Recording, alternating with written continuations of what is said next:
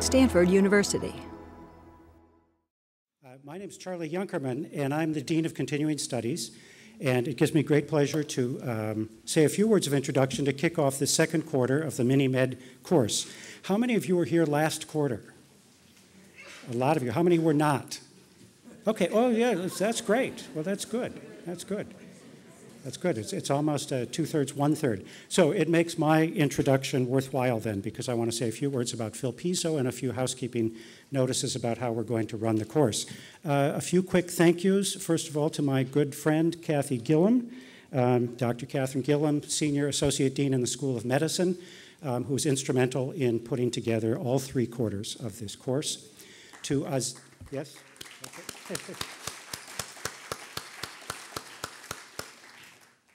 And to Azin Masoudi, who's, I think, probably out in the lobby. She's the Continuing Studies Events and Communications Manager, and she did all the logistics for the course. Now, the person I'd like to spend just a few minutes introducing is Phil Piso, who's the Dean of the Stanford School of Medicine. Do you want to clap? Yes.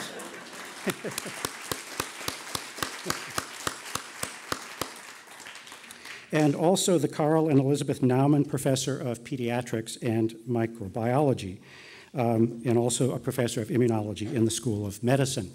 Before Stanford was lucky enough to get Phil to come to head up our School of Medicine, he was at Harvard and at Children's Hospital in Boston, where he was the chair of the Department of Pediatrics and, physician-in-chief and chair of the Department of Pediatrics at Harvard. He came to Stanford in 2001. He's internationally recognized for his contributions as a clinical investigator, especially in the treatment of children with cancer and HIV. Before Stanford, Phil served as the head of the National Cancer Institute Infectious Disease Section, chief of the National Cancer Institute's Pediatric Department, and acting scientific director for the Cancer Institute's Division of Clinical Sciences. His awards and recognitions would be too long to list, but he's received prominent awards from the U.S. Public Health Service, including the Outstanding Service Medal in 1995. He was cited as one of the best doctors in America since 1995. He's regularly cited. In 1990, he was Washingtonian of the Year. He's a member of a number of prestigious organizations, including the National Academy of Sciences.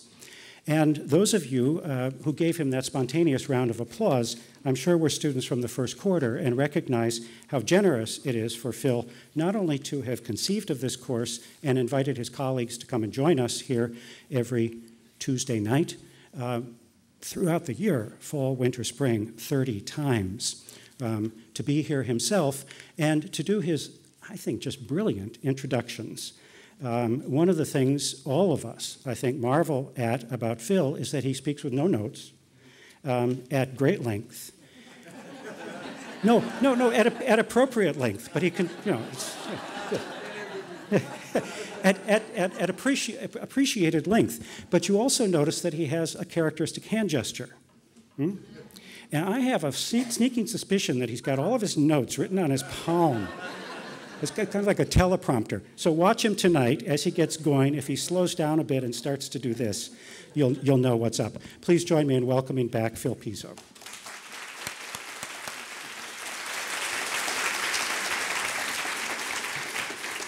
Well, thank you all for being here. I just want to make clear, look around. So it's great to see you all here. It's hard for me to imagine that it's been a month since we last gathered, and for those who are coming back, we appreciate your doing so. For those who are joining us for the first time, 2 things. One is you don't know what you've missed, but we're glad to have you now because I think hopefully you'll find this quarter to be as exciting for those of you who've been here as last. This is going to be a different tonality. We spent the first quarter really thinking about some of the big issues in science and medicine. We started out, as you will remember, focusing on the physician in society, and we moved all the way up at the end to global health.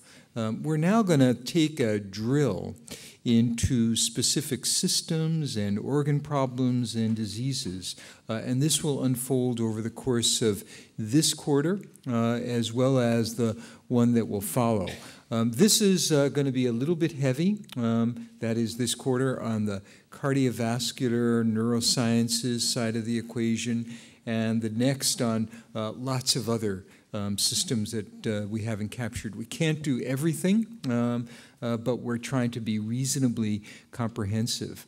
As we did last time, and we're going to experiment a little bit this quarter, we're counting on outstanding faculty to deliver great presentations. And we spent a lot of time, and certainly I did, thinking about who we wanted to speak at these events. We're going to do a couple tag teams where we're going to have a basic scientist coupled with a clinical scientist, but many of the sessions are going to be given by a single individual. And ideally, there'll be time, as there has been in the past, for dialogue and discussion, because I think that really enriches the whole course of the material in a significant way. So we're going to begin tonight with a title that I think I actually came up with. I actually named a lot of the titles before I chose the speakers. It's like putting the cover on your report before you actually have any content. And this one I remember in the winter break of 2008 calling Inside Out, or something like that. And I had in mind that you know, at this point in history, we're beginning to look at the human body in very different ways than we did in the past. And in fact, this has huge ramifications for our future in terms of how we're going to teach students. One of the traditions of medicine and medical school is learning human anatomy. And in fact, for centuries, this has been a rite of passage, and it still is today. But in point of fact, we've reduced the content of human anatomy down to a much smaller distillate of what it was in the past, in part because for most physicians practicing now and into the future, imaging technology has become so sophisticated and so good that it really mimics in many ways the configuration of the human body, even to a three-dimensional portrait. So our speaker tonight, to kind of lead off this session and lead off this topic, is Geoff Rubin, who is a leader in this very area. Geoff began his undergraduate work at Caltech, where he was an honors graduate in chemistry and biology, went on to the University of California at San Diego, and then concentrated in radiology, both at Stanford and UCSF. But we've been fortunate to have him here at Stanford since 1993, where he has risen the ranks of gathering skills and accolades for the work that he has done, which in passing involve creating and developing the 3D laboratory as part of the Department of Radiology. He's an expert in cardiovascular imaging as well as body imaging, someone who's really renowned around the country for both his clinical work as well as his pioneering research. But like many of those who've spoken here before, he's an individual of many talents. Not only is he a leader in radiology, but we've sucked him into the dean's office, where he has the role of associate dean for clinical affairs, an important associative responsibility that relates to our important mission in patient care. And on top of that, he was elected the vice chair of the medical staff at Stanford Hospital, and this spring will become chief of staff there. So someone who understands the balance between clinical medicine and research, and of course tonight, education. So it's a great pleasure to introduce Geoff Rubin to you and to welcome you all to this quarter.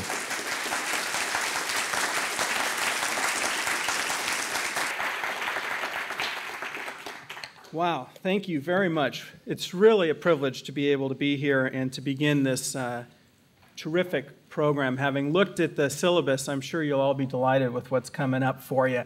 And imaging is a huge topic for one session. And what I hope to do over the course of 90 plus minutes, is to provide you with an overview of how imaging is used in the practice of clinical medicine, the spectrum of imaging, the spectrum of applications, and hopefully a little bit about where we're going. But I thought I would start you off with a little warm-up here. Now, how many of you have heard of Steve Irwin, the crocodile hunter? Yeah, so I suspect that most of you know about the terrible accident that happened to him, actually a fatal accident that happened to him when he was diving a few years ago. A stingray stung him in the chest. The barb went right through his sternum into his heart, and his initial reaction of grabbing the barb and pulling it out resulted in his exsanguination almost immediately. A very tragic event, and one that is somehow linked to this first example of imaging that I'd like to show you as a way to warm you up to our session. And this is not a world adventurer, a man who risks life on a daily basis. This is a woman who is a member of a knitting club. And she was on her way out to the knitting club, a little bit in a rush, and she had her bag with her yarn and her knitting needles and tripped out of her way out the door, got back, reassembled herself, and realized that her chest hurt a little bit. And when she looked down, she was really surprised to see that one of her knitting needles was poking out of her chest. And so she came to see us in the emergency department, where imaging played a prominent role. And this is a CT scan. And what you're looking at, we're going to hear all about what all of this is, but these are cross-sections through the body, through the chest and the abdomen, starting up by the neck and moving down. And we're just going from top to bottom, top to bottom. And there's a number of things that one can see. This is a very rich bit of information. But one thing I think you might notice right off the bat is that she has an asymmetry here in her chest wall anteriorly, and this is a prosthesis in her breast because she previously was treated for breast cancer. She had a mastectomy, and she has this prosthesis as compensation for the loss of her breast. Now, where is that funny needle? Does anyone see it here? Gosh, it's pretty hard to see, isn't it? Well, here, let's look at the CT scan a little different ways, the exact same CT scan, and we'll talk about why we look at it this way. This is the way we look at the detail in the lungs. And if we look carefully, you can see something going right in front here. In fact, let me just blow that up for you here. Right here. Gosh, isn't that kind of funny? A little bit subtle there and such. Now, you know, as Dr. Pizzo mentioned to you, we have some new techniques, other ways to look at images like this. And so here we have the exact same CT scan that we have just used a computer with graphics capability to render into a 3D model. And so this is the same CT scan. These are her breasts. And right here, you can see the object of our concern, which, as I blow up to you, is the knitting needle poking out. And here now, you can see in a little more detail the direct extension of the knitting needle here. This is her sternum. This is it piercing it. And true to the inside out that we would like to have, here is our inside out look, standing in the chest, looking out at the sternum as we see this needle piercing the sternum. Now the question is what should she do? Did she do the right thing by not pulling it out immediately? I think probably so, because here you can see right here the course of the needle going right into her heart. This is the right ventricle of her heart. And so this is an example of how imaging can very clearly and non-invasively map out critical information that I undoubtedly believe saved this woman's life. But there's more.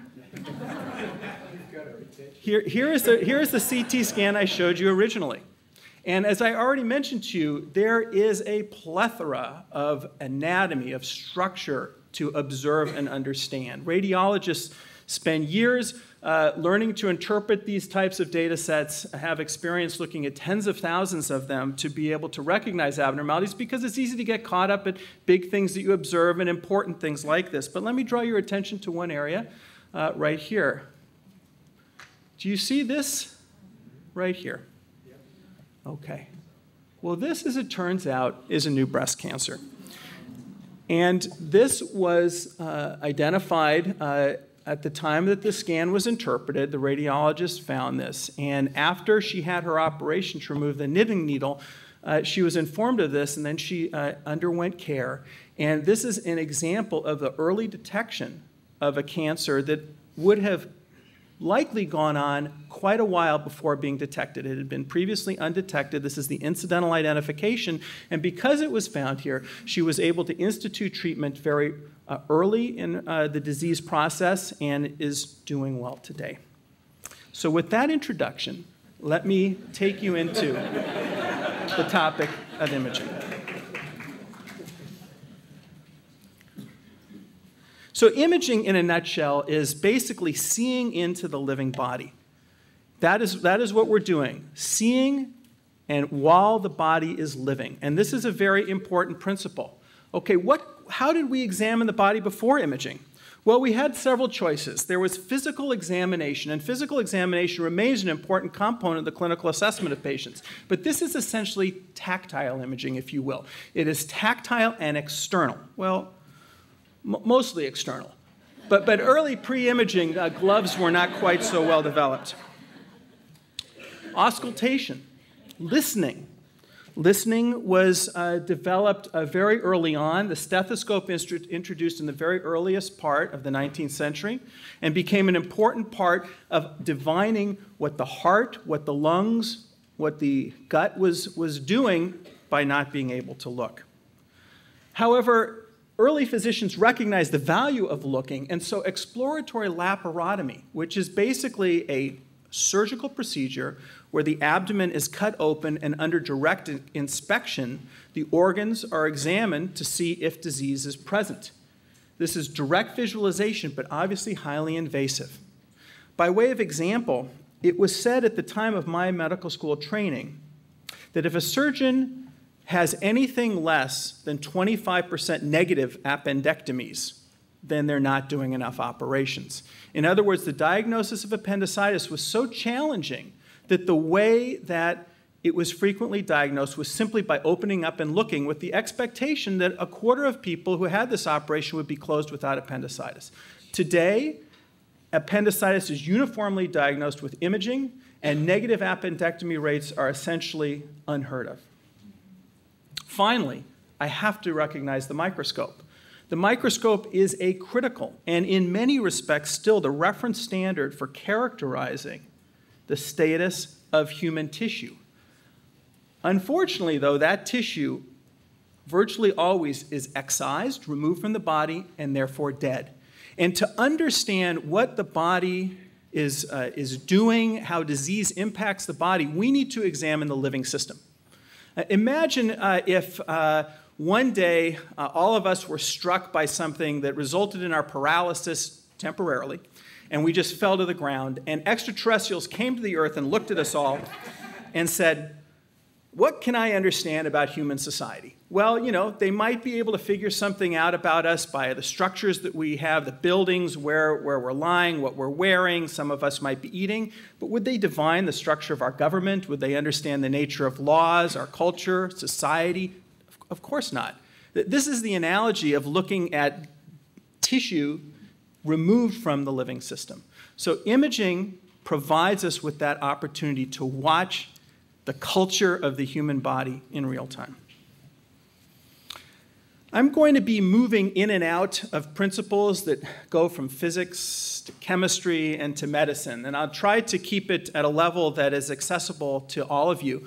I also want to mention that I want to give opportunity for people to ask questions, and there's going to be some convenient places to do that. So I'd like to ask that if you can, to please hold off, and I'll let you know when might be a good time to ask.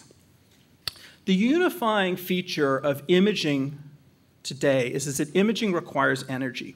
And there's three primary ways that energy is applied to the body in order to image it. One is transmission. In other words, energy passes through the body, and we look to see how much energy comes out the other side. This is the basis of radiography, which is the imaging using X-rays, and it is the basis of computed tomography, CT scanning, which was the modality we just saw. Another way energy is used is reflection. It's transmitted into the body, and we measure the reflections coming out. And this is the basis for sonography, or ultrasound. And then finally, we have imaging through emission. Emission is the energy is coming directly from inside the body. This is the basis of magnetic resonance imaging, and it is the basis of the two techniques of nuclear medicine, single photon emission tomography or SPECT imaging, and positron emission tomography or PET imaging. We're going to cover all of these topics here today.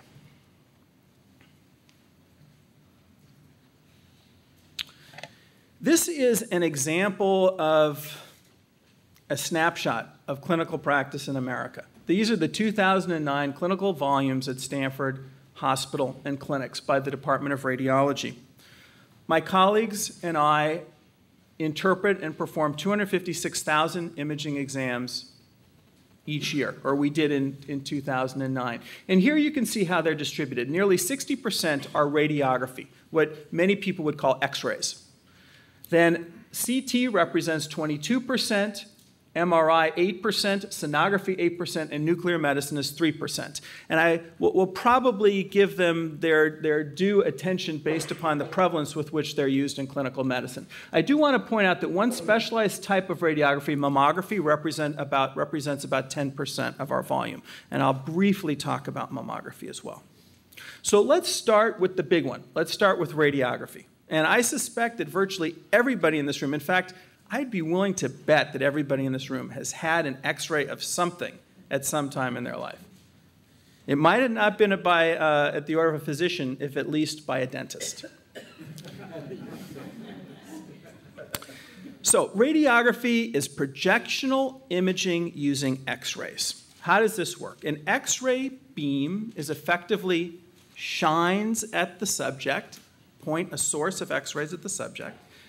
The X-ray photons penetrate the body, but their intensity is reduced as they encounter tissue composed of varying electron densities. It's the interaction of the X-ray photon with the electrons that cause them to either stop or to continue through. And I'm delighted to see that we have this periodic table of the elements here, because I just want to point out to you that basically as we move through the table, electron density increases. There's more electrons. And the body is composed of a lot of carbon. It's got a lot of hydrogen, oxygen, and nitrogen are probably the four most prevalent elements. And you can see that they're pretty high up on the table. We're going to come back to that. Now, there's a few elements like calcium, which is in our bones, iron, which is the basis of hemoglobin, but this is really a small amount, and calcium is probably the highest, very extensively occurring element, the highest electron density extensively occurring element in our body. And we'll see how that impacts our use of X-rays and what strategies we have to augment X-rays. So what are X-rays anyway?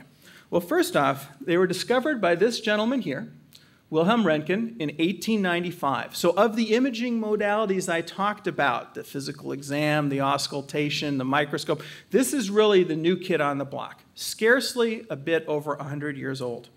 And for this discovery, just 6 years later, he was awarded the Nobel Prize in Physics. And this is an image of the very first radiograph. It is Röntgen's wife. It is her hand. You can see the ring on her hand. It bears a scarce resemblance to the images that we see today, but it is nevertheless a very historical image. X-rays are electromagnetic radiation, just like light. And here you can see the spectrum of wavelength and frequency of electromagnetic radiation, with visible light representing this narrow band. And this is what constitutes our visual world, from red to blue. You'll notice that just above the visible spectrum, higher frequency is ultraviolet, and then we encounter X-rays. It is this frequency or this energy that we are imaging here. Notice that we have useful electromagnetic radiation both in lower frequencies and in higher frequencies throughout both the medical and in our practical world. But we're going to talk about X-rays for the moment. This is how X-rays are created inside of an X-ray tube. In a nutshell, what happens is that a cathode is a charged structure that gives up electrons. The electrons are accelerated in an electron beam through a field, an electrical field that helps pull them onto a tungsten ring, which is tungsten is right over here, 74. Has a lot of electrons, and the electron beam hits the tungsten, knocks off electrons, and with it comes X-rays. And X-rays are basically emitted from this tube. When we have the source here, this is where the tube is located. Here is our patient, and then there is a capture device on the other side. And we acquire what is called a static projection. We create an image of everything from the tube through the patient, the skin, the bones, lungs, heart, whatever is there. You know, even if a fly goes buzzing by in the middle, that should have an impact. So the X-ray beam along a line, we see it all in a collapsed projection, but we don't really understand the distribution of electron densities within depth. It all gets collapsed. A couple of other images of X-ray equipment. This is standard radiography here. Here's the capture side. Here's the source side. Some types of radiographs require that people lay on a table, put their extremities on a table. Sometimes they stand up, as I showed you. This is the specialized machine for mammography. A woman places her breast here. Compression with this plastic piece is an important element to try to minimize overlapping structures. And here is our X-ray source, and the detector is down here. And this is an X-ray, or a radiograph. This is a chest radiograph. And in fact, chest radiographs are by far and away the most common imaging test performed in medical facilities throughout the world. I don't count dental facilities. Dental X-rays actually are the most common use, but the chest X-ray is most common in hospitals and in outpatient clinics. And there is a lot to be observed here, but what I want to point out to you is that you can see that there's darker and lighter areas that are based upon the degree to which the X-rays have passed through the body. This is a view of the front of the chest. This is a lateral view of the side of the chest. When we interpret a radiograph, we are capable of distinguishing 5 fundamental tissue densities. They are gas, and gas because of the fact that molecules are so far apart in a gaseous state that there's very little to impede the X-ray from passing through the body or through the gas area. That results in a very dark part of the image. Then there we have fat, water, mineral, which is almost always calcium in the bone, and finally metal. Denser structures appear as white. When they're denser or thicker, and I mentioned gas is black. This is a radiograph of the pelvis. And so what you'll notice here is that gas, which is present here within the rectum actually, is dark because it allows the X-rays to be transmitted more readily through it. The area around the patient is black because the X-rays are passing through it. The brightest structures are the bones, and it's because of the calcium within the bones that the X-rays are more effectively stopped from reaching the other side. Here you can see a view of a hip. This is the femur bone into the hip joint, and these metal screws, which were placed to fix a fracture, stand out as the whitest structure, and that is because those metal screws are made of stainless steel, iron right here, and are the densest structure on the scan, on the image. So these are examples of how we differentiate. Fat versus water is a little bit more of a subtle difference, but for example, this is the urinary bladder here, and these relatively darker zones here are fat adjacent to the bladder in the pelvis. I want to briefly mention mammography and say that mammography is a specialized form of radiography. As I previously mentioned, it's used specifically to characterize tissues in the breast, but like all radiography, it's really capable predominantly of separating just soft tissue or water density, fat, and calcium. And it's based upon those images, the characterization of those densities within the breast that early detection of breast cancer is performed. Let's return, though, to our bread and butter here, and that is the chest X-ray. So this is an example of the kind of abnormalities, and there are many abnormalities. We could spend the whole course on chest X-rays, 10 weeks, but we only get about 10 minutes. So here is an example of a pneumonia. Pneumonia, hopefully you're all aware, is an infection in the lungs. The lungs are filled with air sacs. In fact, the chest is ideal for radiography because it has so much natural contrast. It has air, it has the bones in the ribs, but the air basically serves to help us to identify when something is wrong with the lungs because the air gets replaced. The air in pneumonia gets replaced by fluid and bugs and a lot of white blood cells and other of the other elements of the body's reaction to infection. And that is what causes what we call an increased opacity, or this greater degree of whiteness here. This is an example of a left lower lobe pneumonia. And I'll just give you a quick convention. We always look at x-rays as if the patient is standing in front of us and facing us forward. And so if you imagine, you're all looking at me, so the left side of my body over here is over on this side, and the right side is over here. Chiropractors always put their x-rays up backwards. And why is that? That's because they're always working on the back. And that's really true. A chiropractor cannot look at a radiograph this way, just like I can't look at it the other way. Just a little bit of radiology trivia for you there.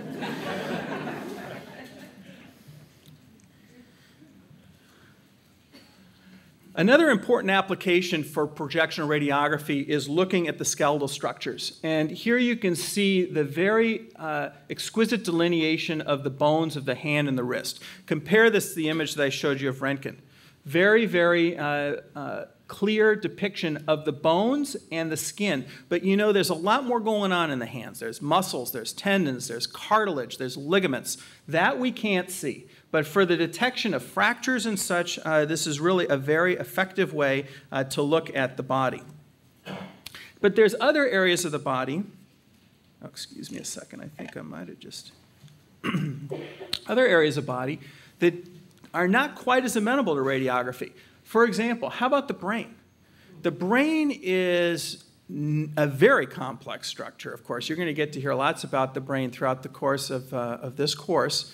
But the brain from a radiology or a radiography standpoint is fairly homogeneous. It's almost all around water density. Now, there's subtle differences between white matter and gray matter and such, which we are able to exploit with other imaging modalities. But as far as radiography go, the problem is that it's just surrounded by this very dense skull. And so with radiography, we have no hope of getting any insights about the brain, whereas we get tremendous insights about the lung. Now, we could imagine maybe developing radiography to get some better insights about the brain. And sometimes we might imagine that this is what we're seeing in our good friend. But in fact, no, we can't use it for that purpose. So not all parts of the body are useful for projectional radiography. Here is a patient who presents with this chest radiograph and pain in the chest. Now, chest pain is a very common presentation, and it has many, many causes. But one of the critical causes, in fact, the #1 cause of death in the United States and throughout the developed world, is heart disease. And heart disease frequently presents with chest pain. So what can we say about the heart here? Well, we see it, but the kind of chest pain that's caused by heart disease typically is a blockage of the coronary artery, the artery that supplies blood to the heart muscle, and we have no hope of seeing that here. However, radiography can be used in order to see these blood vessels and many other structures by using a technique of angiography. And this is an example of angiography. Here you can see the direct injection of what we call a contrast agent into the blood vessel, which allows us to see these blood vessels. In fact, angiography is a critical technique for looking at blood vessels throughout the body. This is also a radiography technique to look at blood vessels from the diaphragm all the way to the feet in multiple images. In this particular case, there is an injection of a contrast agent into the aorta here. Catheter is introduced into any accessible blood vessel and advanced to the artery or vein that needs to be studied. In this particular case, the catheter went in through the femoral artery, which is located right here in the groin, and then passed up into the aorta, and an injection of a radio-opaque contrast agent occurred. And we're going to talk about contrast agents in just a moment. In the case of the heart angiography, the catheter was a little longer and went all the way up the aorta into the aortic arch and came back around and went into the heart and engaged the coronary artery. It's important to recognize that angiography, for all its benefits, shows only the inside of the vessel. It highlights the contrast material that we inject highlights the inside of the vessel, but doesn't show what's around it very well. But to give you a full sense of what the quality of what we see with these studies is here is this angiogram here. And here I just sort of move along, and you can see that from this injection there are areas of narrowing, and there are many areas of vascular disease where we see blood flow down one leg, not down the other leg, collateral flow, reconstituting, a very complex and a very effective way to characterize blockages in blood vessels. But this technique highlights what is a very important tool in imaging, and that is the use of contrast agents or contrast media. A lot of people call it dye. We don't like the word dye when we talk to our patients because we want them to live. And so please don't call it dye. In fact, even if you mean this type of dye, the contrast agent doesn't dye anything. It doesn't stain it. It's only there temporarily. It comes in, it goes out. It provides contrast. In radiography, the contrast agent, or in general, contrast agents tend to be a liquid or a gas that's delivered into the body to outline or highlight key structures. Whatever the structures are that need to be highlighted will dictate the type of the contrast agent. And there are many routes of administration. We have contrast agents that are delivered orally. We have contrast agents that are delivered intravenously, which is the most common. We have intra-arterial contrast agents, as I just showed you with those angiograms. Rectal contrast, as is done for barium enemas, and there's several other routes that we can get contrast in as well. The type of contrast agent depends on the imaging modality. Right now we're talking about radiography, and in radiography, electron density determines visibility, as we talked about. So we have two types of contrast agents available to us. We have positive contrast, which is a bright agent, and for that we have to have a high electron density. And the most common agents that are used are composed of either iodine or barium. Let's check it out here. Iodine and barium, 53 and 56 on the periodic table. Remember that bone is a paltry 20, so we've got an electron density of essentially 2.5-fold greater than calcium, and then relative to the standard soft tissue of carbon, nitrogen, oxygen, basically a 5 to 7-fold increase. So that's why contrast looks so bright. We also sometimes use negative contrast because we want to introduce something and make it dark, and there we want something very low density like air or carbon dioxide. This is an example of an imaging test that for many, I think, thankfully, is becoming a relic of the past. This is a barium enema. This is what is called a single contrast barium enema, where barium is introduced into the rectum and then flows in a liquid form and highlights the colon. This is what is called a double contrast or air contrast barium enema, which is a combination of barium and air. And what is nice about this, you can see, is that the barium is used to coat the surface of the colon, and then the air fills the inner part of the tube, and so you can see subtle variations in the wall that are otherwise obscured here.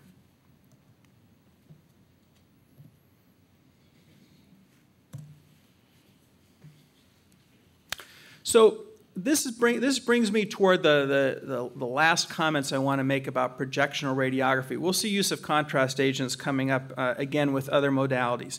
But to summarize projectional radiography, in general, although it is the most common imaging test, it's very easily performed, it's very inexpensive, and it's very low risk. It does have limitations.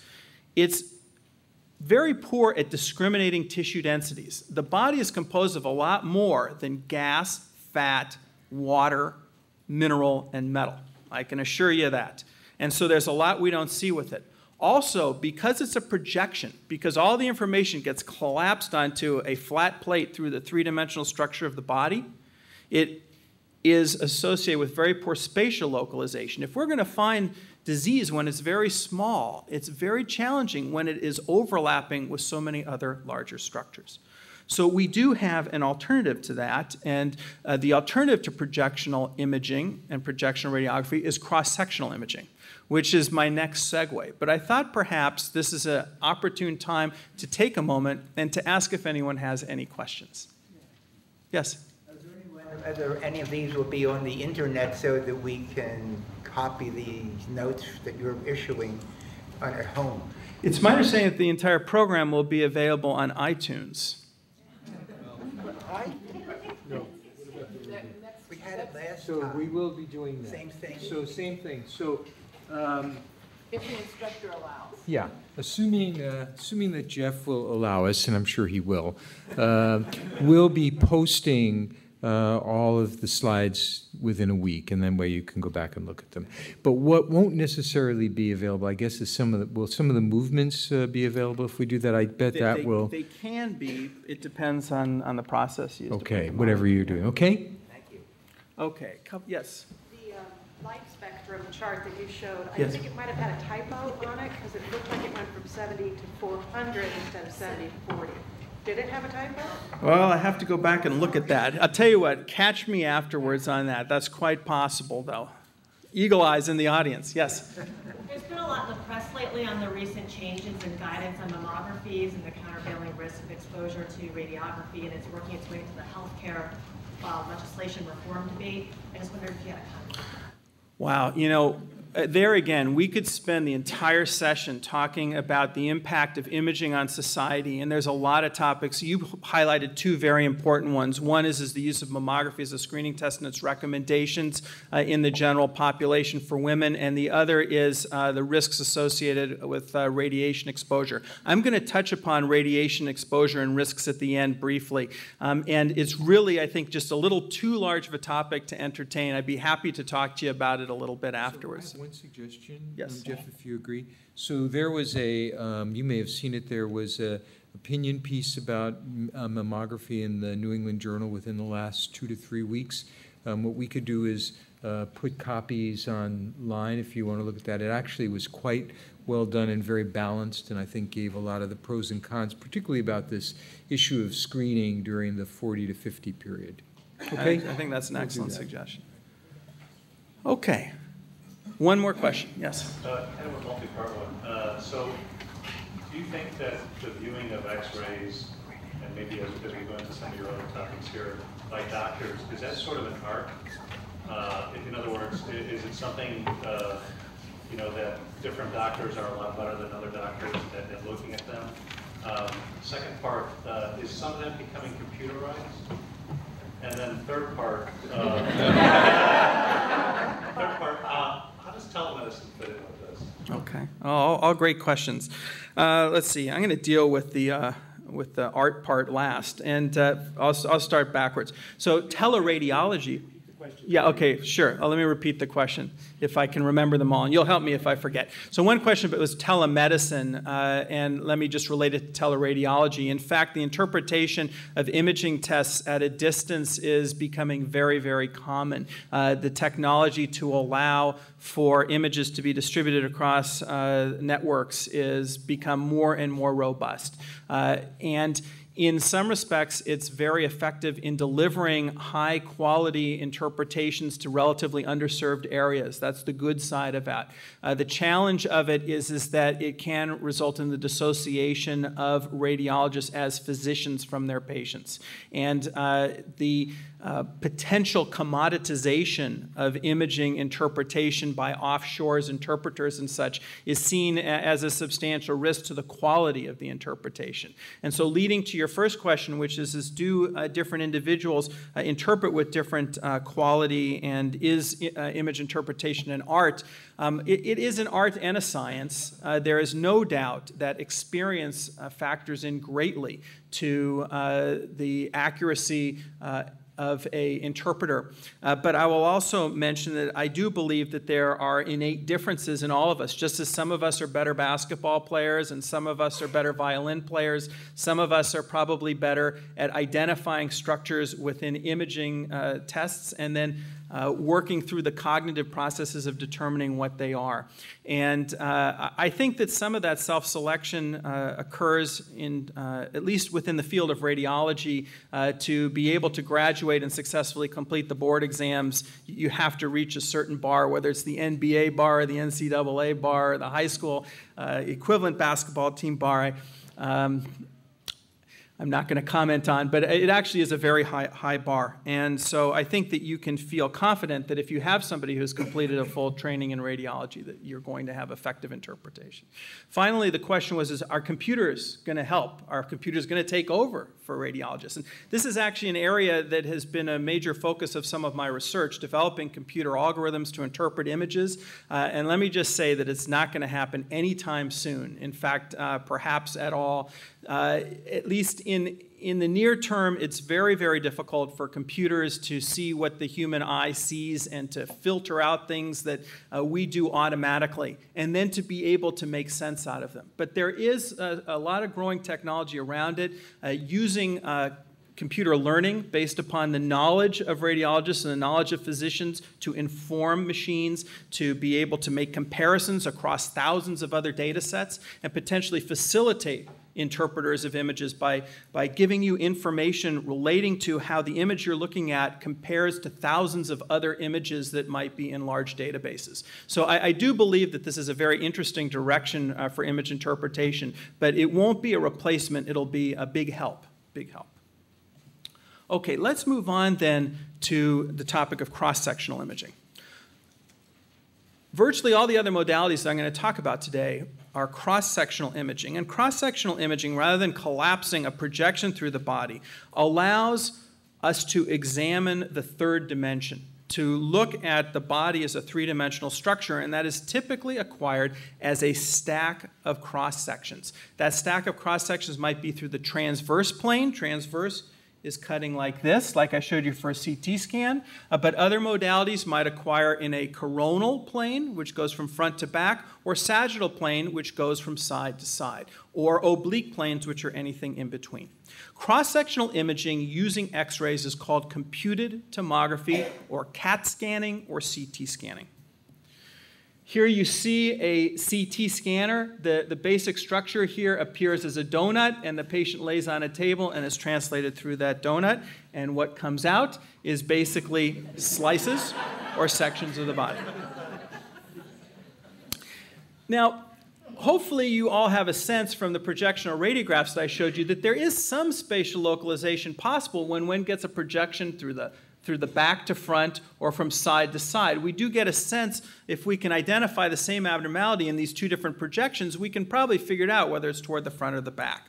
Well, the basis of computed tomography is in the notion of taking projections, but many, many more projections. And those projections are acquired in a very thin section or slice. So instead of just getting two projections, we actually get many projections. Here is our X-ray tube. We have this arc of detectors with many individual detectors, and this whole assembly rotates around the patient.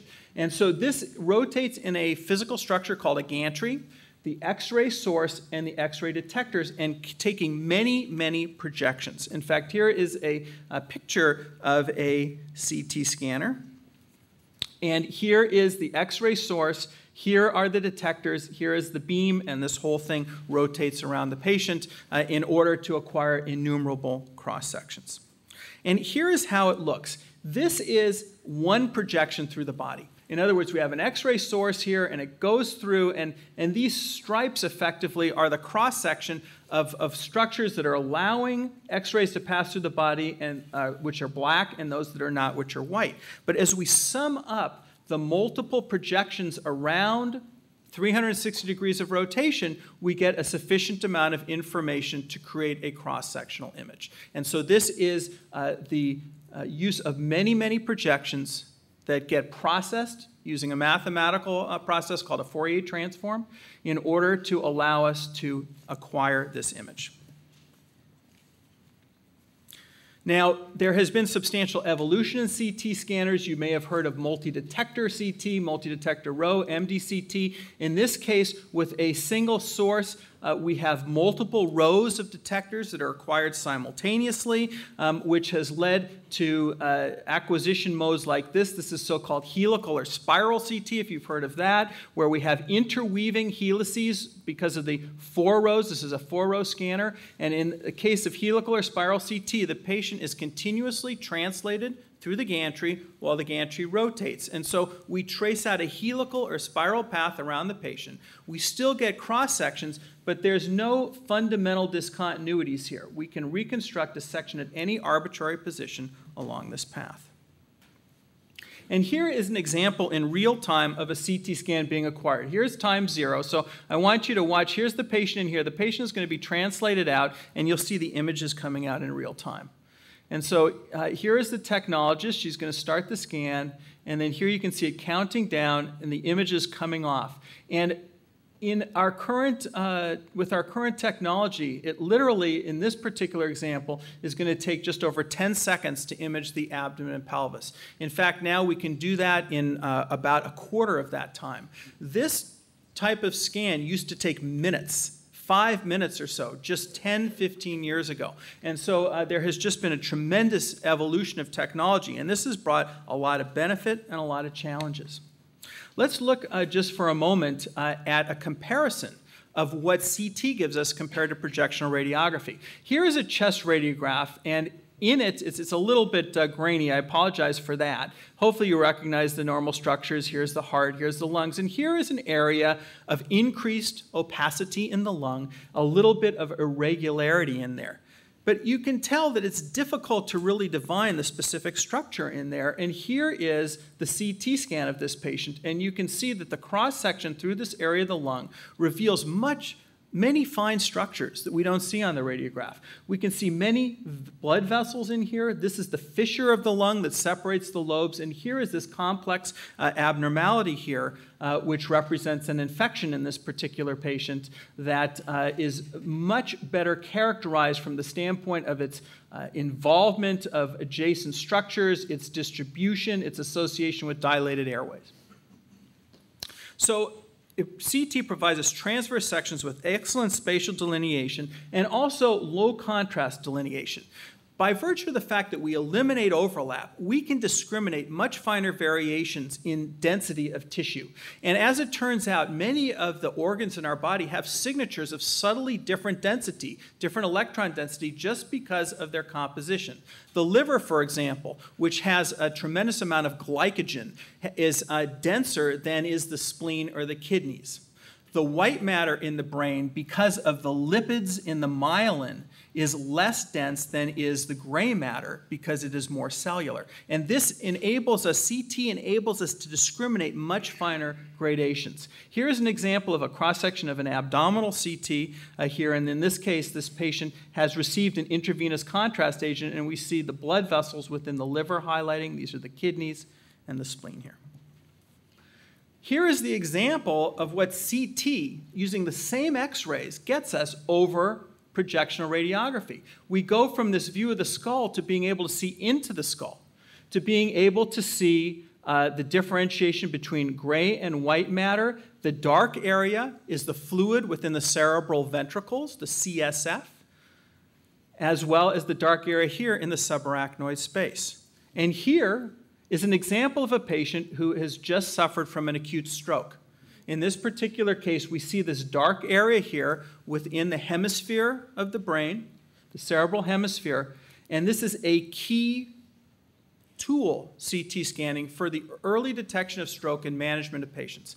Prior to using CT scanning, prior to Godfrey Hounsfield's development in 1974 of this technology, which earned him the Nobel Prize as well, this was all we could get, and so it has been tremendously enabling. There are many important uses for CT, and in general, just to list a few of them, CT is at the center of cancer detection and staging. It is at the center of the assessment of patients who are suffering from trauma, whether it's motor vehicle accidents, whether it's penetrating trauma from gunshots, knives, other projectiles. basically anyone who has an accident, a serious accident, is going to get CT'd. Abdominal emergencies, whether it's bowel obstructions, all kinds of infections that can occur, many complications in the abdomen. The detection of stroke and vascular imaging really has a very central role in many aspects of medicine. Another important advantage of CT is that it offers us high volumetric resolution. And when you think about it, if you do a CT scan in about 10 seconds, you can peel off hundreds of transverse sections.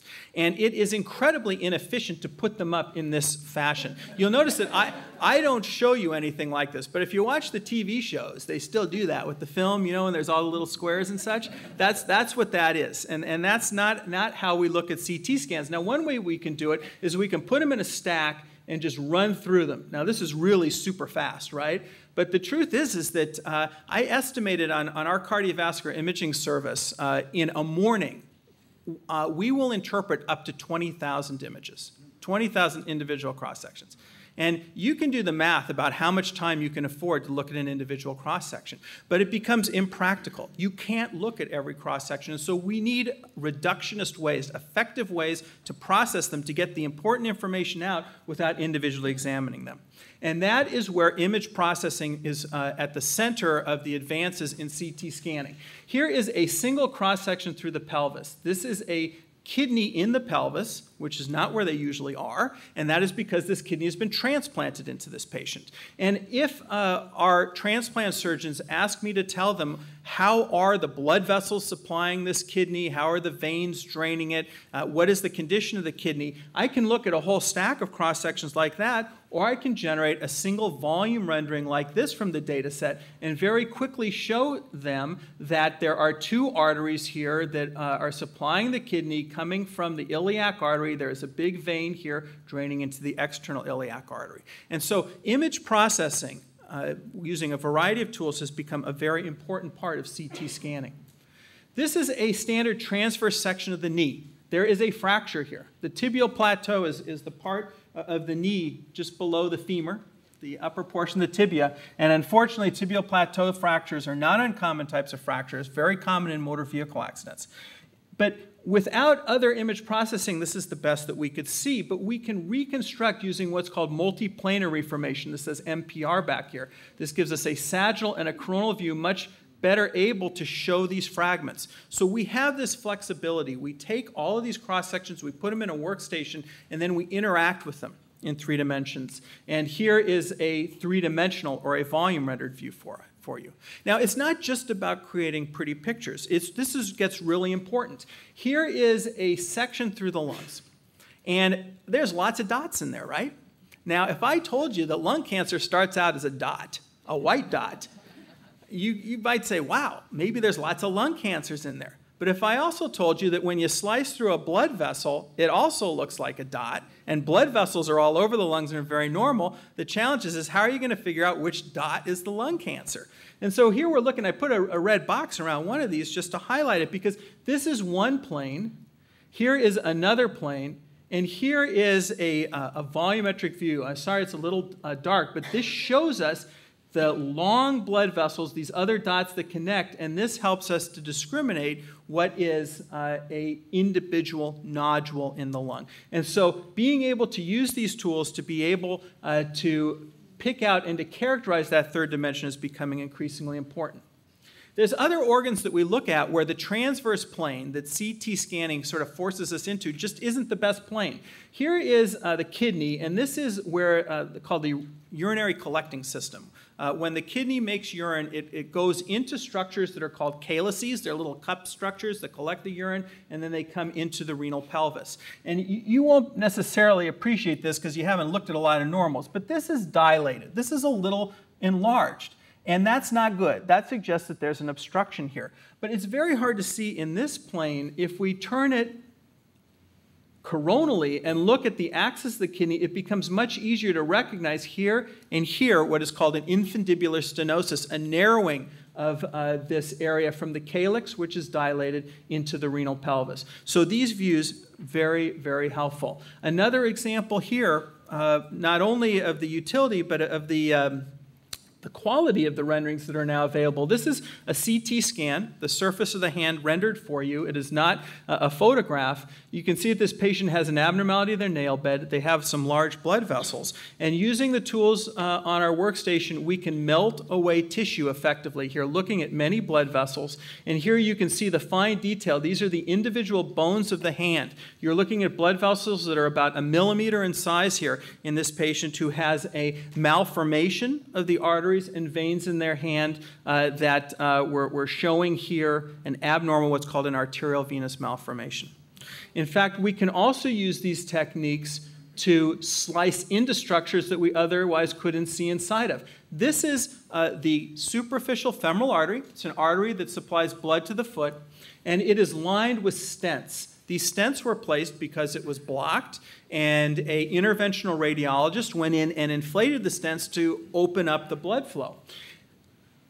These stents, just like the bone of the skull, prevent us from looking in on a projectional technique or anywhere from the outside, but we can slice along the length of the stent, making a curved plane, and we can see the tissue growth that's occurring within this stent, so-called neointimal hyperplasia. It is a complication of stent deployment. Another example here, a patient with a gunshot wound, actively bleeding from the artery in their leg. And in fact, we can take multiple volume renderings and we can create video segments to show complex relationships. This is an aneurysm of the aorta. There are 5 arteries supplying the kidneys, 1, 2, 3, 4, 5. This artery does not supply the kidney, it supplies the gut. This is what is called a horseshoe kidney, which is an unusual type of kidney. But if a surgeon is going to operate, imagine the value of having a map like this prior to performing the operation. And we can use these techniques to visualize from external, as you've seen, but also from internal. This is a metallic stent in the thoracic aorta, the aorta within the chest. It appears as though it's blocking this artery here, which is the important branch, the left subclavian artery. But here, by putting our eye at this point and looking up, we actually have a perspective from within the body, looking at the origin of this vessel, and we see the complexity of the three-dimensional metal structure and the conduit for blood to flow. Perhaps one more example along these lines here. Here's the standard way to look at the images in 2 dimensions. A very complex, big structure back here. This is an aneurysm.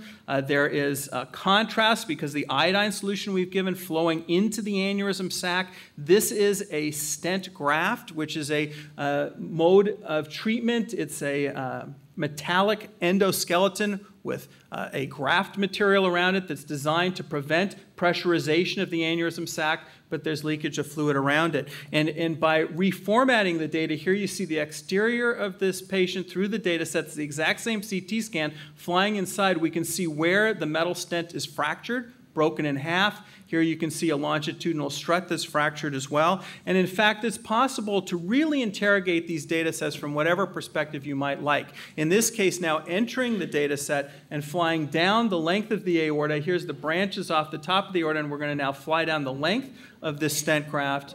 And as we look down, as we come down, we'll be able to recognize the fractured metallic elements. There is the longitudinal strut, the longitudinal wire, which is fractured right here. And we can change our settings and look at the wall and see where the break in the outer ring is right here as well. And of course, I can show you some static pictures showing you these many fractures too. These are CT scans. This is not the CT scans of 10 years ago or 15 years ago. These are the CT scans of today, and they have a tremendous impact and are having tremendous impact on patient care. One other application emerging for CT scanning is looking at the heart. I already mentioned to you that heart disease is the #1 killer of Americans throughout the Western world. And the diagnosis of cardiac and coronary disease is complex. It's expensive and not always effective. Up to 50% of people who have a major heart attack or die of sudden death because of a very serious heart attack do so without any prior symptoms. And consequently, the possibility of having a non-invasive imaging test or a non-invasive method to detect those patients is very enticing.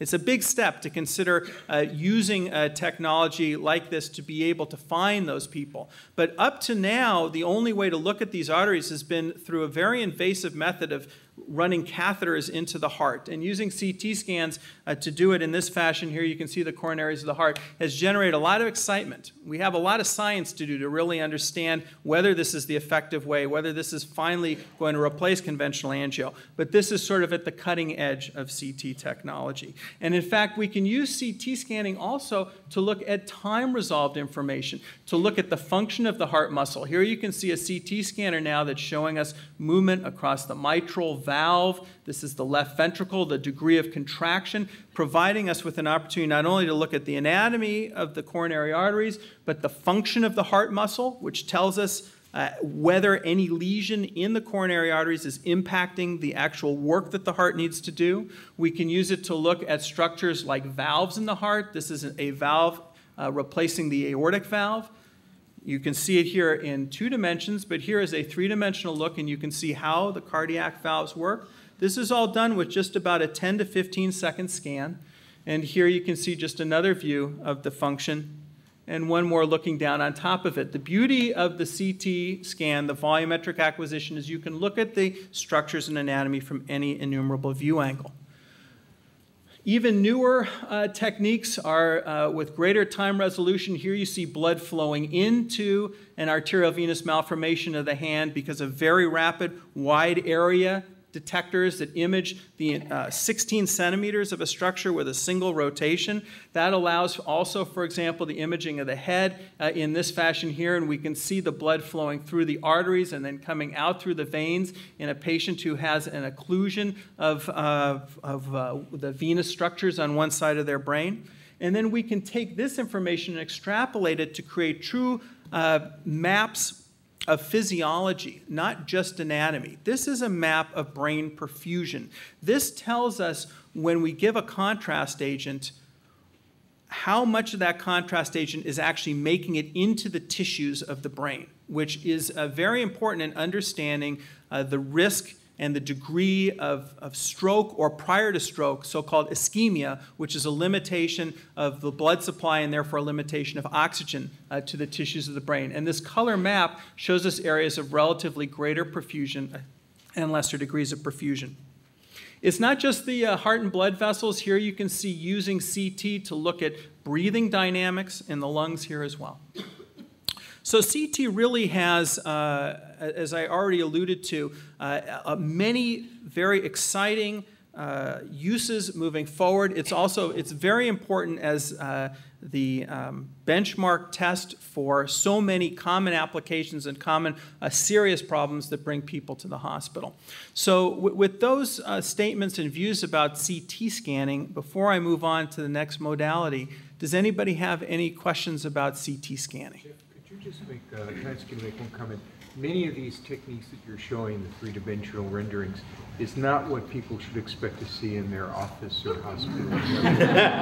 Did everybody hear that comment? So are these the standard? Do you expect to get these in all cases? And the answer is no. You don't get them always.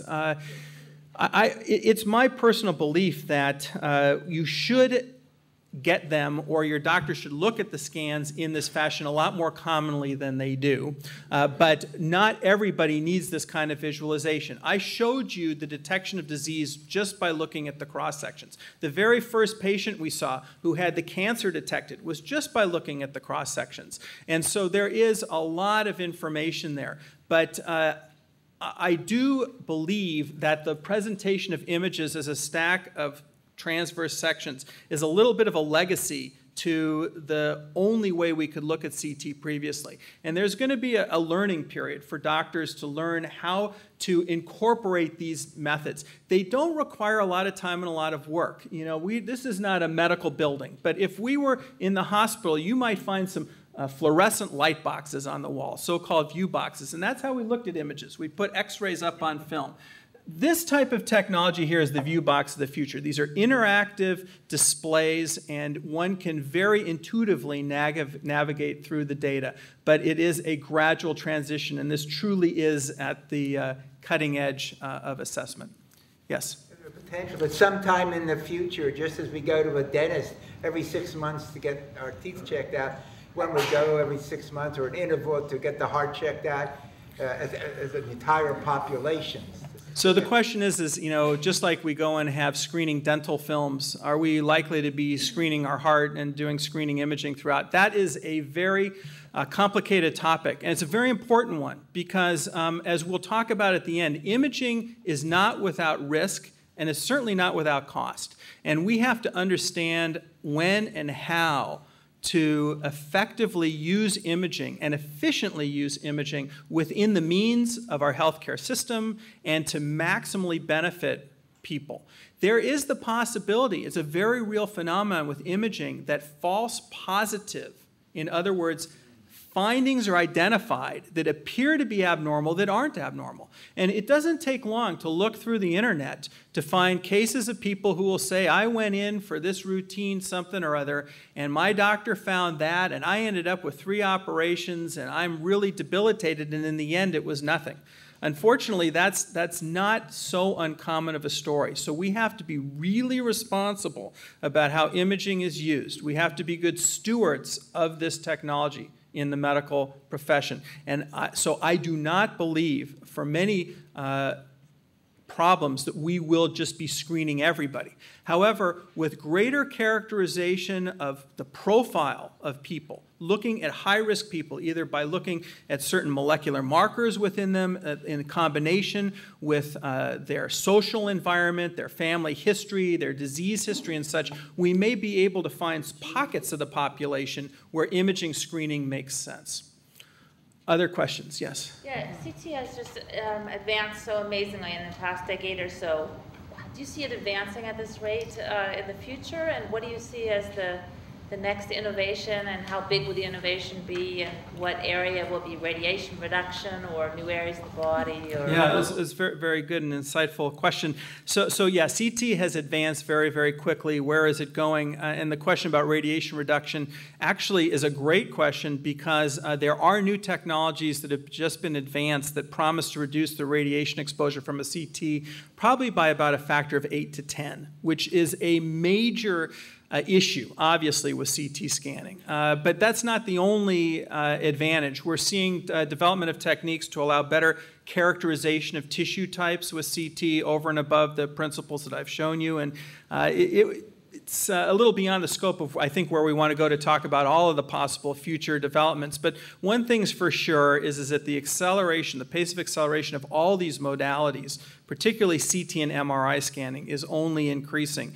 And what we see now will seem old hat in 5 years, and we can only dream what will be coming in the future.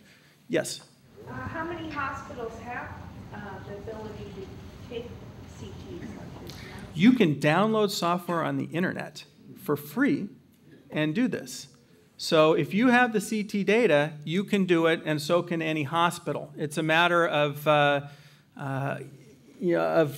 how much you want to focus on doing it. Now, images like this is not just the computer processing. This is having a special CT scanner. And in fact, the CT scanner that acquired this, there's probably only about 70 of them in the world right now. They're new.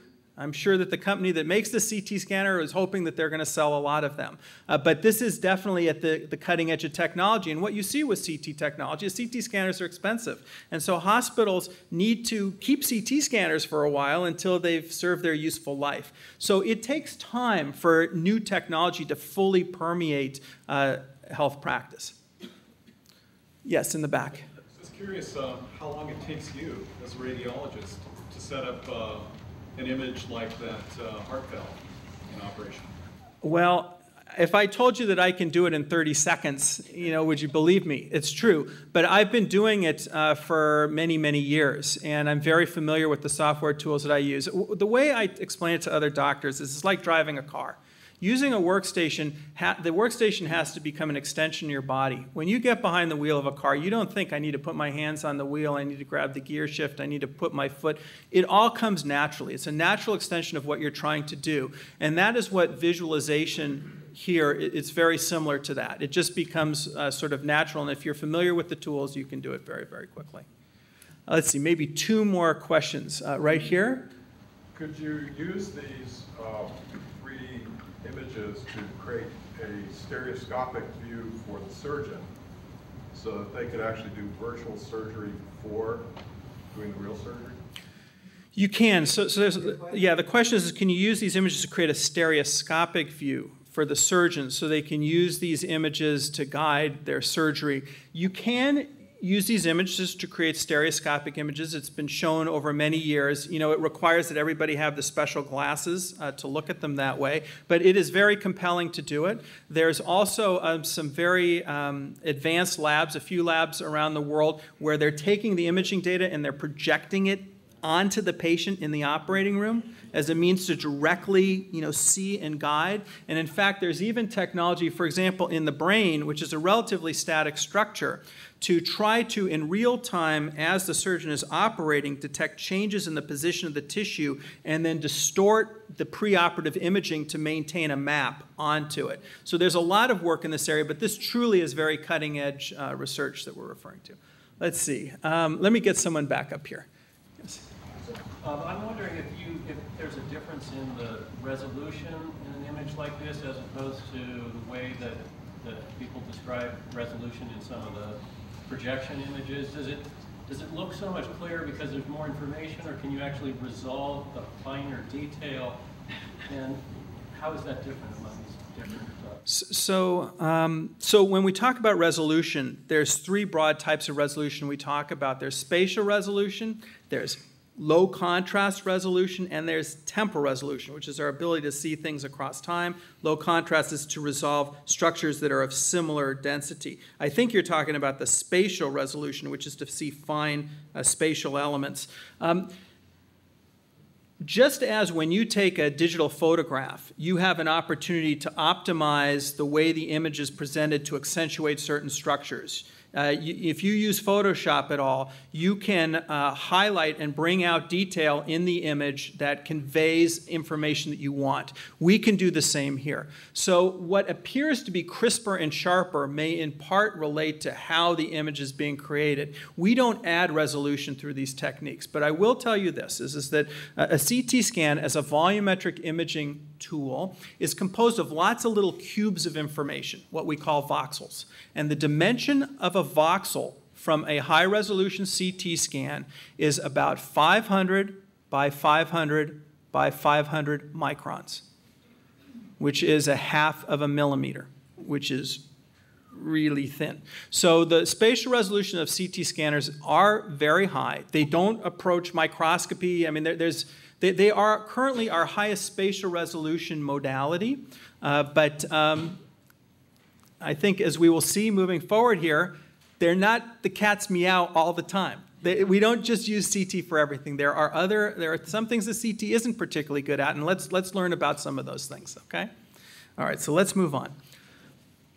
I want to turn to sonography. And, it might seem a little bit out of order. At some point I was thinking, I should really talk about sonography second, because it was developed before CT. In fact, sonography came out of technology developed in World War II to help our submarine fleets and sonar localization of the seafloor and such. It's the same principle, where the submarines would send sound down and measure the time it would take for the sound to come back in order to look at the topography of the seafloor underneath it. We use a similar principle to image the body.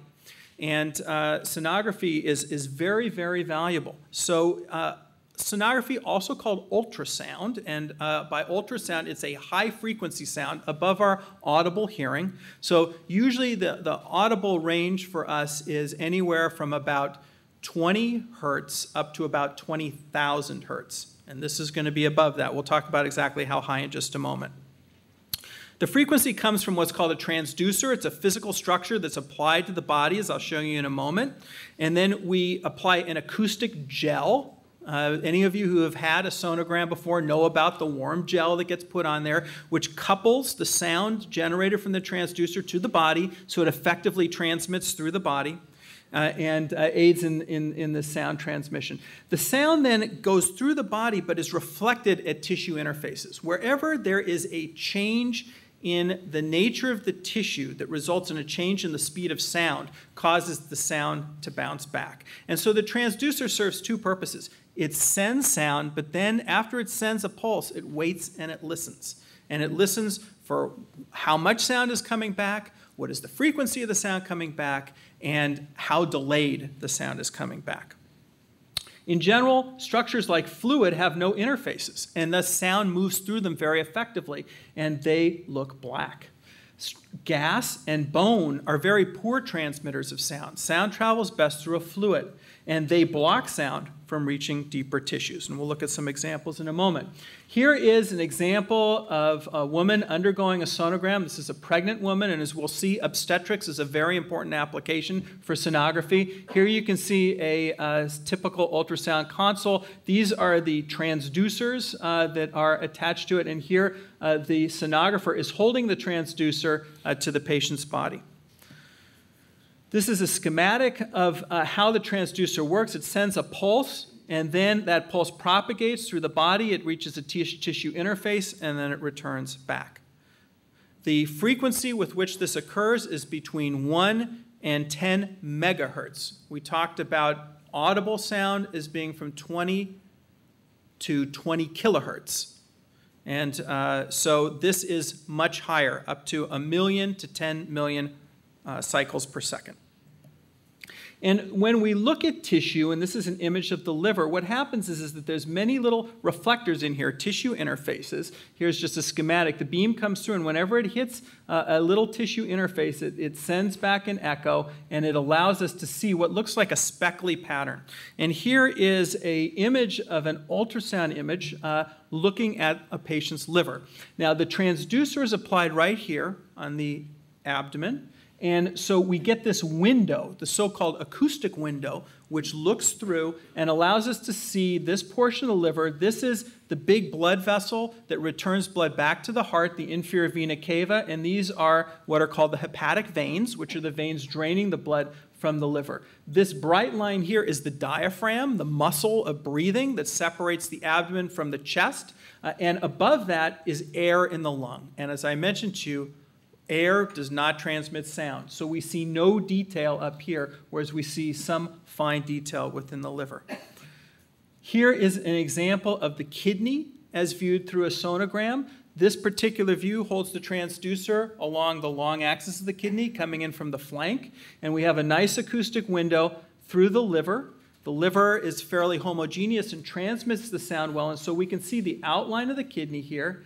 Inside, we see higher echoes. It's wider, and that's because what's called the sinus, or the central portion of the kidney, is filled with fat, and that tends to reflect sound a little bit better. So this is an example of imaging the kidney with ultrasound. Now, here's a comparison of sonography versus CT in the same patient. Notice that the CT scan shows us the liver. In this case, the inferior vena cava and hepatic veins are bright because we've injected the patient with iodine. And here they are dark because sound passes through homogeneous fluid structures like blood in the flowing blood in these vessels. But you'll notice that while we can see structure in the lung, at least a couple of blood vessels here, and in fact see the chest wall through it, on the sonogram we see nothing through the diaphragm. So blood vessels are dark, air in the lungs blocks the sound. CT gives us a complete overview. We see everything. Sonography is highly dependent on the quality of our acoustic window. We need to transmit through structures that do not block the sound. We cannot transmit through bone. We cannot transmit through a rib. We can transmit between ribs. We cannot transmit through the lung. So sonography is very limited by being only able to examine tissues that provide a path from surface to that tissue that favors the passage of sound and the return of sound.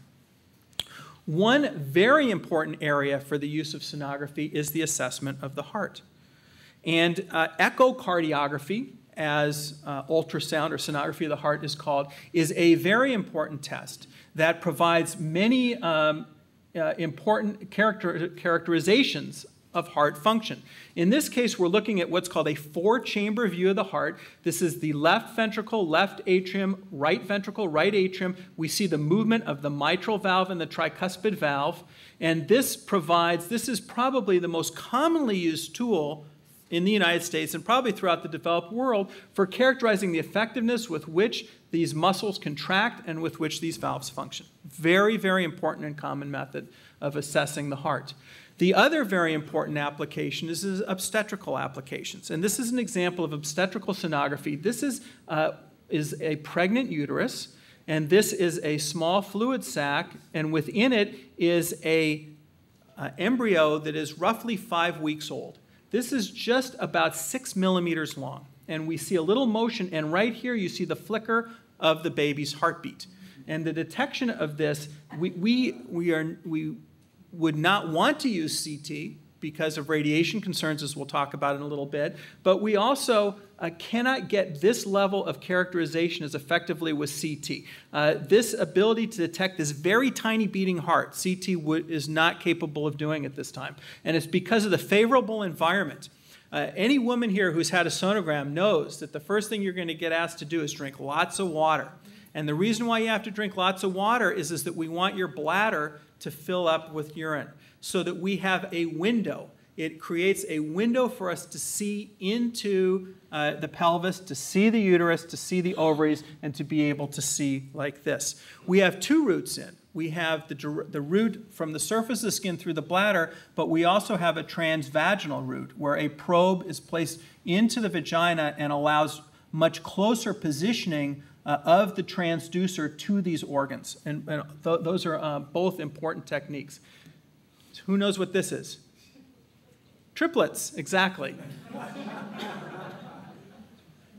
These are not my triplets. I do happen to be the father of triplets. But here you can see 3 heartbeats. And so here's a nice example of triplets. And here, a little older, is a fetus and the detailed examination of the heart. Remember the echocardiogram I showed you? This is within a fetus, and you can see the 4 chambers, and you can see the valvular function. Sonography is critical, is the critical test for prenatal diagnosis of disease, and often is very important in being able to manage risk and being able to do everything that can be done to assure safe delivery and optimal care for children who are born with some type of developmental defect. And then, of course, I had to show you something like this too, right? So this is a normal fetus sucking their thumb. And here you see the amniotic fluid allowing us to see this. Now, another application for sonography that is also very important is taking advantage of what is called the Doppler phenomenon. Now, the Doppler phenomenon is something that you're familiar with. You may not be familiar with it in name, but you experience it almost every day. If you stand on the street corner and a truck drives by honking their horn, you're going to hear that as it comes toward you, the pitch of the horn is going to get higher, and then as it goes away, it's going to get lower. And that is just because of the acceleration of the sound waves relative to your position. And we can use that information by taking our pulse and sending the sound into moving structures. That same frequency shift is going to occur, and we can detect it. And so this is a blood vessel here, which has some irregularity in it. And this is standard what is called B-mode sonography, which shows no signal through the homogeneous blood. But by taking advantage of the Doppler signal at the same time, we can map the velocity of the blood at every discrete point within the lumen of the blood vessel. And Doppler sonography is a very important adjunct. It's used extensively in echocardiography. It's used in many blood vessels within the body. Very common to look at the carotid arteries with Doppler sonography and the arteries of the leg. In fact, it's not just blood vessels. We use Doppler all the time when we're examining the urinary bladder in this case to confirm what are called ureteral jets. And that's just a demonstration of urine coming from the ureter. That ureter is the tube that goes from the kidney to the bladder. The urethra goes from the bladder to the outside world. And so if we want to be sure that there's no obstruction of the ureters, we just need to look for these jets, and we see them because of the Doppler signal. So to conclude in talking about sonography, the value of sonography is predominantly in several areas. It's in obstetrics and gynecology. It's also in pediatrics. I didn't show you a lot of pediatric sonography, but sonography is great for children for several reasons. One, because it doesn't involve ionizing radiation, which we're going to talk about in just a few moments. There's less risk to children whose tissues of their body are much more sensitive to radiation. So we like to avoid it whenever possible. But also, children are smaller, and so there's less distance for the sound to pass through. And in general, they have less of what makes ultrasound not work so well. They have less fat, and they have smaller collections of gas and such that enable sonography to be effectively used in ways that we can't use it in adults. We can look at the GI tract, for example, in children routinely with sonography, whereas in adults it's very, very difficult. I talked about echocardiography, and then in adults also we use sonography very commonly to look at commonly fluid-filled structures, probably the most common way that the gallbladder is looked at. And you know, gallbladder inflammation, cholecystitis as it's called, is an important abdominal surgical emergency. It's very common. It's usually diagnosed with sonography. Looking at the urinary bladder because they're filled with fluid is also a key application. So as I showed you initially, sonography is probably done about half to a third as much as CT scanning in our hospital, in modern hospitals. It's not quite as prevalent, but still very important in these specific areas. Maybe I can just take one question on sonography if there's one. Yes? Is there any risk at all to a fetus for having like multiple sonograms? So that's a good question. The question is there any risk to a fetus for having multiple sonograms? As I mentioned at the outset, all imaging involves energy. And there is energy being deposited with an ultrasound, and that energy is in the form of high-frequency sound waves. And you can model the effect of those sound waves on tissues and can demonstrate some disruption in static tissues. I'm not talking about a living person now, but there's ways to make ultrasound appear as though it could do damage. Having said that, there has not been any demonstration or documentation of any damage that has occurred in vivo in life. And we, to this date, are unaware of any consequences of multiple fetal ultrasounds. Now, it's probably important to understand that any child who's going to have many ultrasounds during the course of their gestation are probably not healthy children. Usually, for a healthy child, they're going to at max have 2, maybe 3 ultrasounds. One at the time of detection of the pregnancy, one if they're from an older mother at around 16 weeks to make sure everything's okay, and then maybe right before birth just to make sure that the baby is in the right position and that the heart's beating well and to monitor the delivery. Through all that use of ultrasound, there's no data whatsoever to indicate that there's any lasting risk.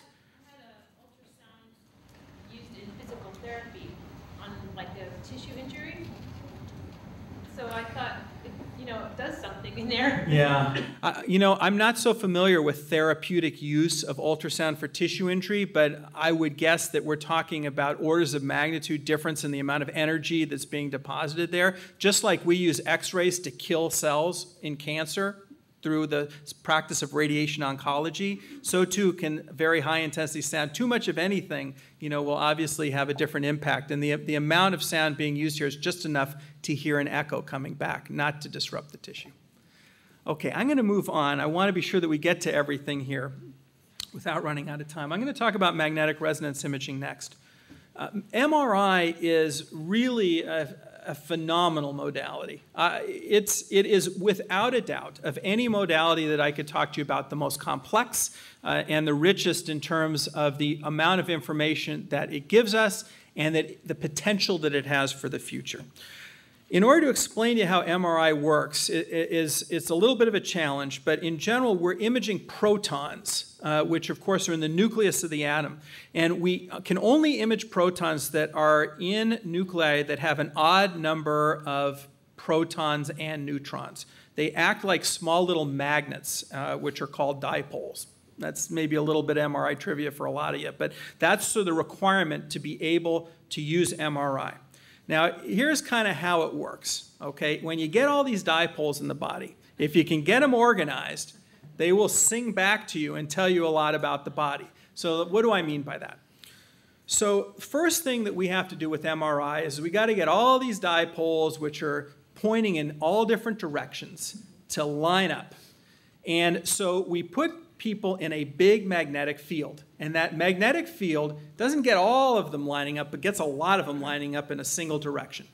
And then we use a radio frequency pulse, an electromagnetic pulse, to perturb, to knock those spins off their rocker a little bit. And then while they come back, they emit electromagnetic radiation back out to us. And we can hear it. We don't hear it as an audible signal, but we hear it with detectors, detectors within the MRI system. And the frequency with which the information comes back, the temporal relationship with which it comes back, and the way we excite the body with these radio frequency pulses tells us a tremendous amount about the environment of the tissues.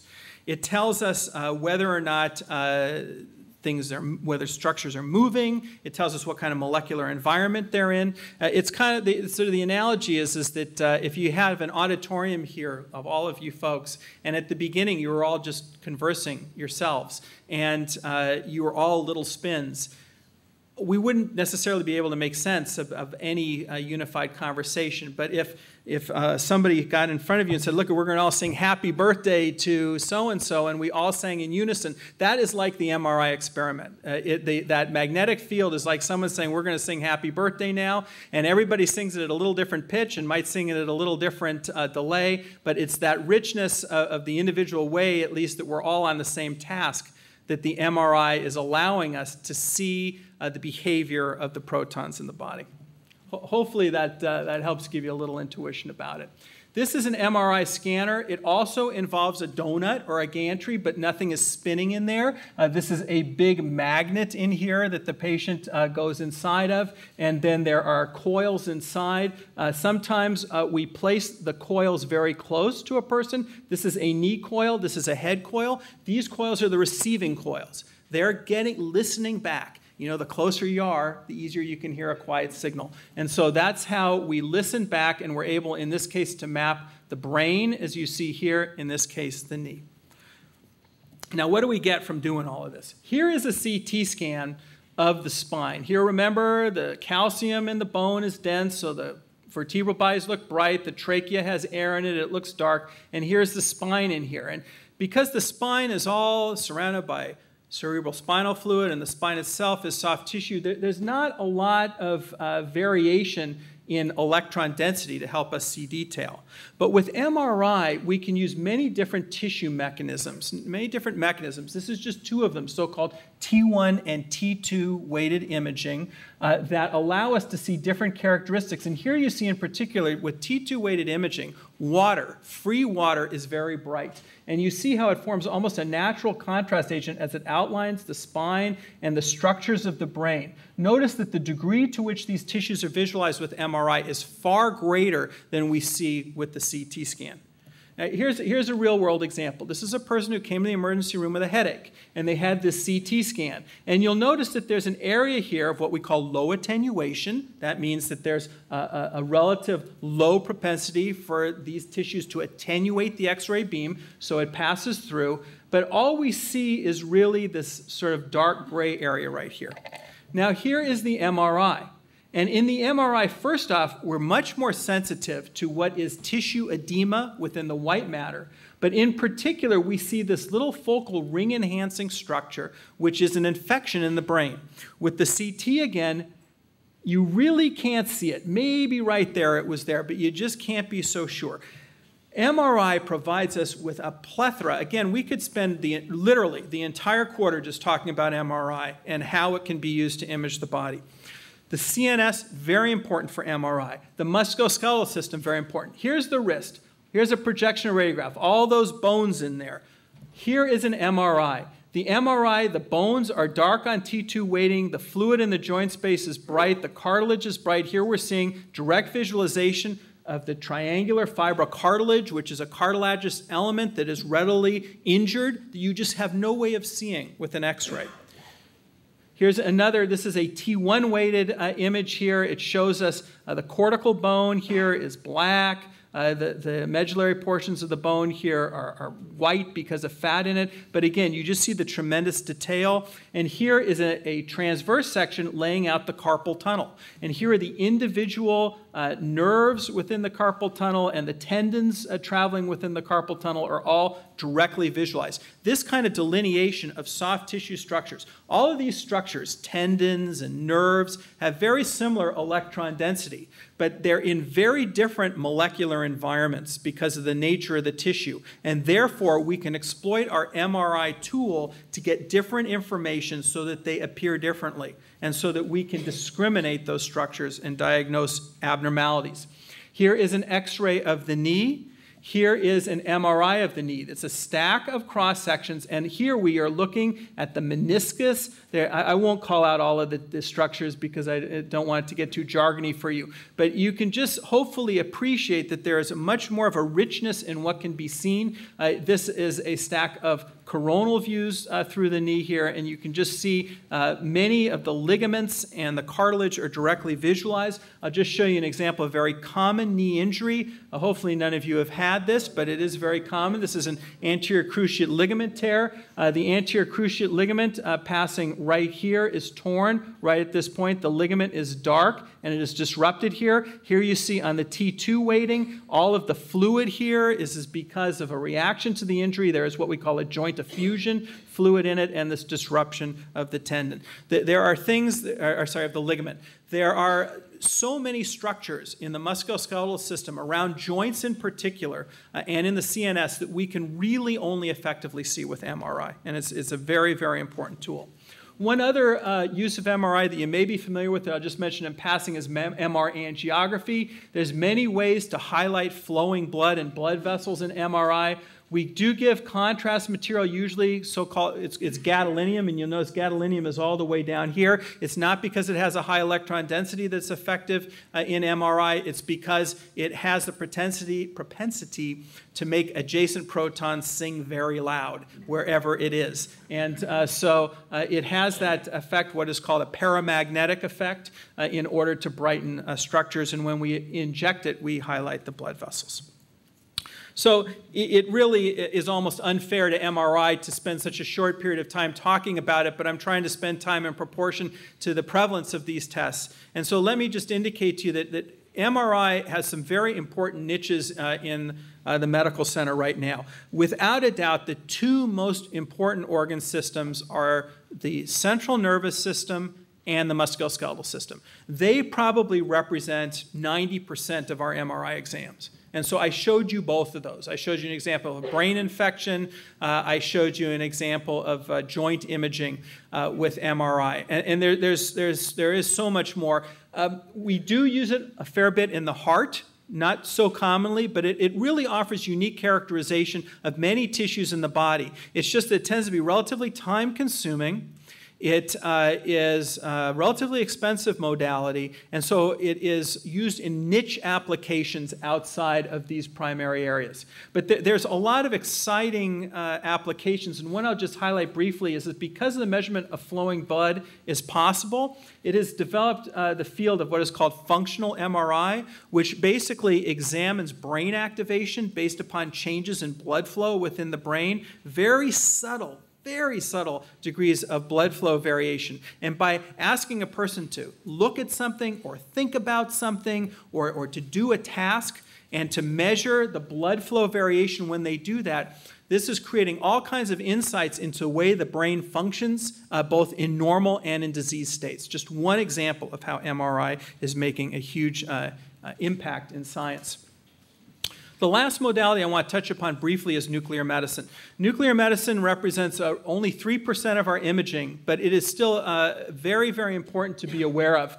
In nuclear medicine, we don't use anything external to apply energy. We don't have a big magnetic field. We put the energy directly into the patient. We give a probe molecule into the body, and that probe molecule has a radionuclide, which is a radioactive element that's attached to the probe, and through radioactive decay, we get irradiation back out of the patient. And I can assure you the levels of radiation that are associated with this are very, very low. There is radiation exposure, but it's not out of consistency with the other techniques we've talked about.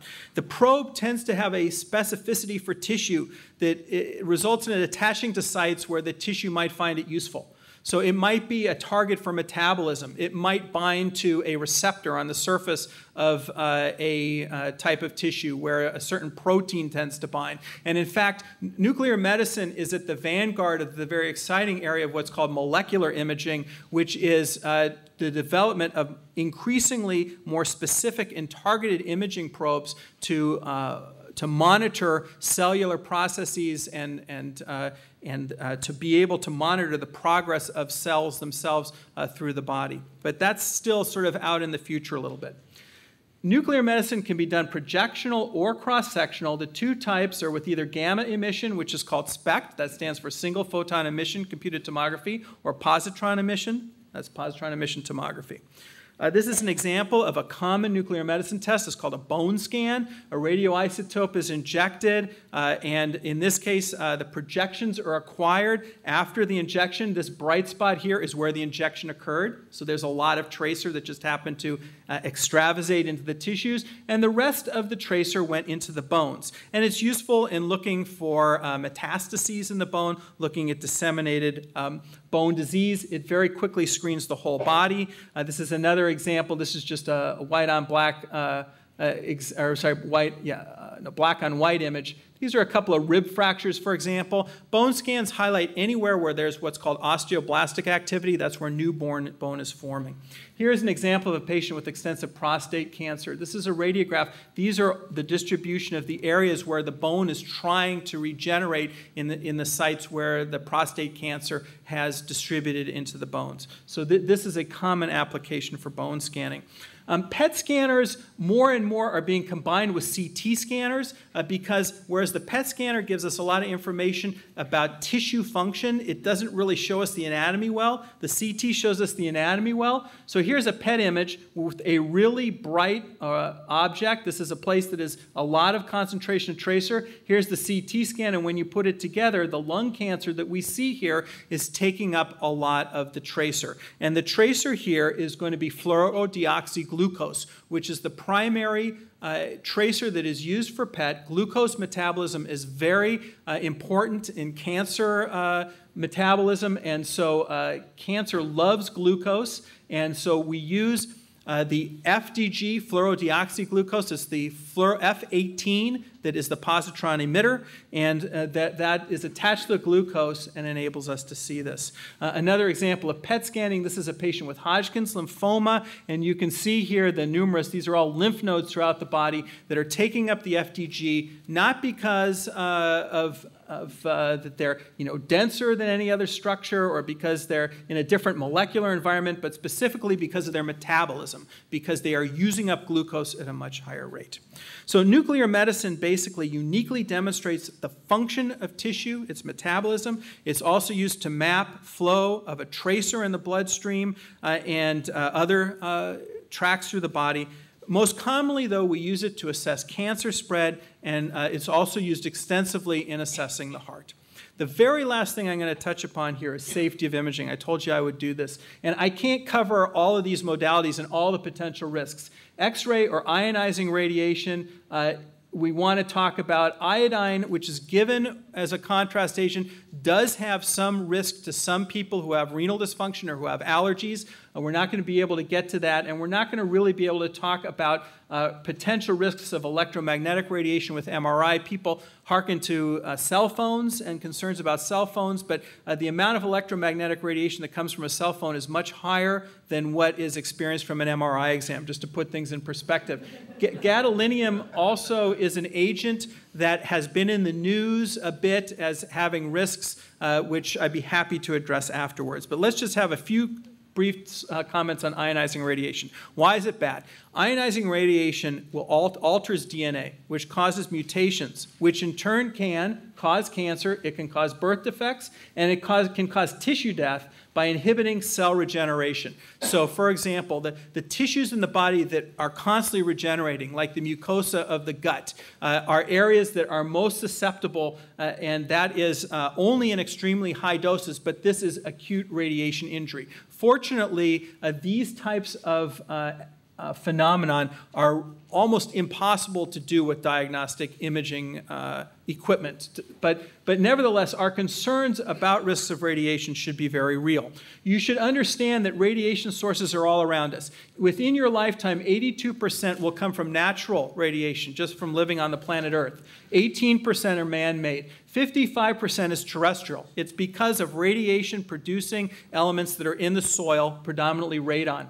There are also internal elements within us. There's constant radioactive decay occurring within us, and that provides us with 11% of our own radiation exposure. 11% currently comes from diagnostic imaging. It is certainly heterogeneously applied across the population. 8% comes from cosmic irradiation, and it's important to understand that this really increases with altitude. In fact, in Denver, you will have 5 times more radiation from cosmic rays than you will at sea level. And so people who live at altitude have a much higher radiation exposure. Traveling across the country in an airplane also gives you a substantial amount of radiation exposure simply by virtue of the fact that you are much higher up and do the cosmic irradiation. And in fact, there are other sources like consumer products. So here's kind of how it lays out very briefly in terms of putting it into perspective. A chest x-ray, having a chest x-ray is about as much radiation as flying transcontinental. And in terms of the risk of death, and now you have to understand that these risks are based upon one database only, and that is atomic bomb survivors from Hiroshima and Nagasaki in World War II. And obviously, we don't have the time to talk about why that's a very challenging model and why it's very different from medical imaging, but that's the best we have. We estimate 1/100th out of 10,000, which is basically 1 out of a million people who get a chest x-ray would potentially have a cancer from that chest x-ray. With CT, there's more radiation dose. That's about 150 plane flights, and that is about 1.5 deaths per 10,000 people. So imagine yourself in a room of 10,000 people who've had a CT scan. 1.5 of those people, or if you've got 20,000 people, let's say there's 3 people, let's do this simply, are going to die of cancer. PET scanning is on a similar scale. And just to put it in perspective again, the lifetime background of radiation you get from living on the planet Earth basically is equivalent to taking 10,500 plane flights.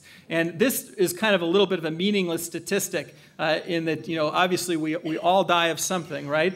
But it does put it in perspective on a relative basis. Having said that, there's no question that the rise of the use of medical radiation should be an appropriate cause for concern. And the basic safety principle that we always carry in imaging is what we call ALARA, which means we use as low as reasonably acceptable to get a diagnostic study. This is applied on every test that we do. And moreover, I think that what we're seeing is an attention by industry to develop technologies to further reduce the burden of radiation. We don't know for sure. Nobody has ever been shown to have a cancer caused by radiation exposure through medical diagnostic imaging. But it's inferred, and it's a very real concern for us, and to be responsible physicians, we have to treat radiation responsibly. So let me just summarize very quickly by indicating that imaging provides critical diagnostic information in virtually all aspects of medical care. It is extremely rare that a person stays in Stanford Hospital and does not have an imaging test of some kind. New methods and modalities for imaging are being developed all the time and promise to offer important new insights into human health and disease, and I would be remiss if I didn't recognize some of my colleagues who loaned me some material for this talk. And with that, I want to thank you all very kindly for your attention. Well, I would say, Jeff, we gave you an impossible task. You more than exceeded it, and the applause, if this were MR, would be singing happy birthday for the next 100 years.